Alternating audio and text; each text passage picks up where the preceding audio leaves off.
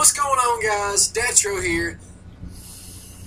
And after E3 and Fallout76 was announced, I was sitting there looking at a bunch of the stuff, really excited about the game, a little bit nervous, but I think the whole community is right now.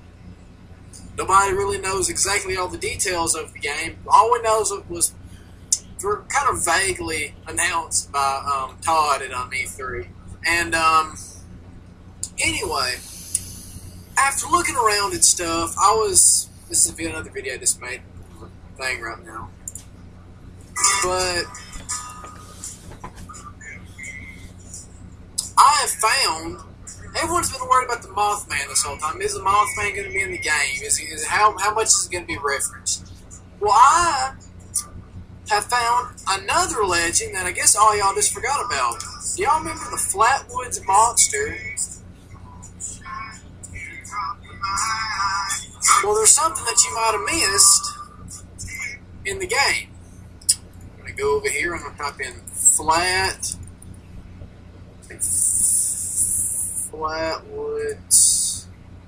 monster.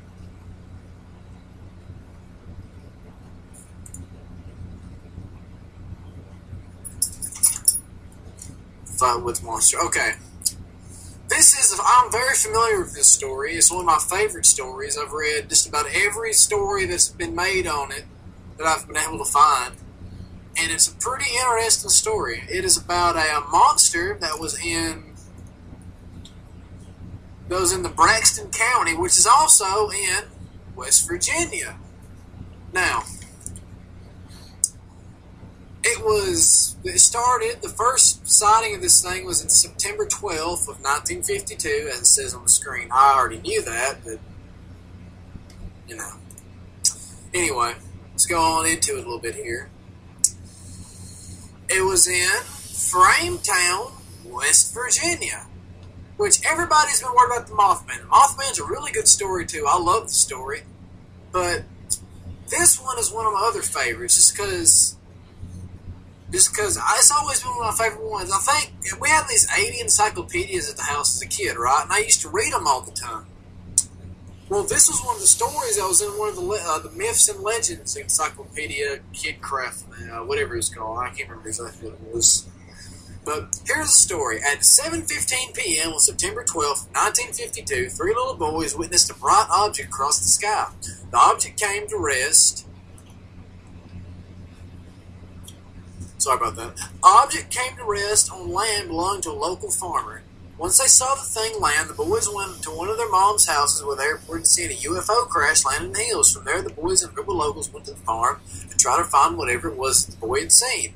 One of the local dogs ran ahead out of sight, started barking. Moments later, the dog ran back with his tail between his legs. After traveling about 1/4 of the mile, the group reached the top of the hill where they reportedly saw a large pulsating ball of fire about 50 feet away. They also saw and smelled a mist that made their eyes and noses burn. A local farmer then noticed two small lights over the left of the object, and then directed his flashlight towards him, revealing the creature, which was reported to have emitted a shrill hissing noise between glides towards them, changing direction and heading towards the red light. At this point, the group fled in panic. Upon returning home, the mother contacted the local sheriff's department and a news reporter. The reporter conducted a number of interviews and returned to the site with the farmer late that night, where he reported that there was a sickening burnt metallic odor still prevailing. The sheriff and his deputy searched the area separately, but found no trace of the encounter. Early the next morning, the reporter visited the site of the encounter for a second time and discovered two tracks in the mud, as well as traces of a thick black liquid. He immediately reported them as being possible signs of a saucer landing, based on the premise that the area had not been subjected to traffic for at least a year. It was later revealed that the tracks were likely to have been those of a Chevrolet pickup driven by a local who had gone to the site to look for the creature some hours before the steward's discovery.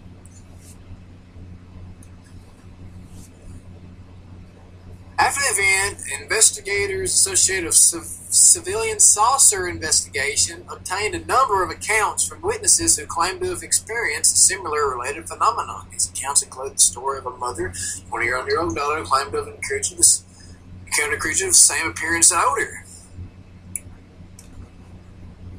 The day after the Flatwoods incident, a couple taking leisure drive through the mountains of Frametown, West Virginia at dusk were met with a similarly horrific experience. The car came to a sudden stop and refused to start again. Shortly thereafter, a putrid sulfuric odor filled the air. The couple circling the vehicle in hope of spotting the culprit spotted some far worse than they could have imagined.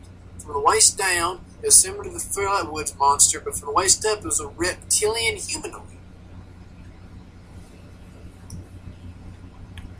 And here's just some examples of what it looked like. It had glowing eyes, yellow eyes. Remember this, yellow eyes. It had a pointed hat-looking cowl or whatever they said. But the most famous picture of all is, go back here, this one. This is the picture that was in the encyclopedias I was looking at as a kid.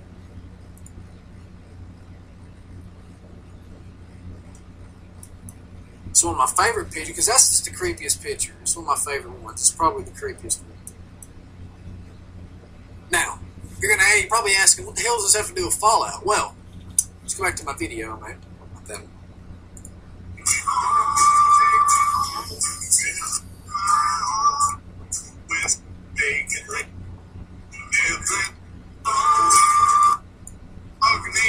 Wait. That's Mothman. Supposedly, it's actually a bat, I think. I could be wrong, but I'm pretty sure it's the bat. There's a bat in the game. Now look, right here. Look. Do you see that over in the corner? What does that look like? Yellow eyes, some sort of cow, but that is the Flatwoods monster. Or Fallout's rendition of it. What it actually is, I don't know. It could be a robot, but there, right there, that is a reference to the Flatwoods monster of Braxton County and Framewood. That's pretty interesting. Now, what that actually is, I don't know at this point. As soon as I figure out what that actually is, I'll make another video. But for right now, it's very interesting that they put that reference in the game. And I mean, it's all speculation right now, but that's what that seems like to me. So I'll be making a lot of videos on Fallout76 as more info comes in. It's going to be pretty interesting. I'm very excited about the game. I'm nervous, of course, but who isn't? I just wanted to share this with you before I went to bed. I've been up for a long time.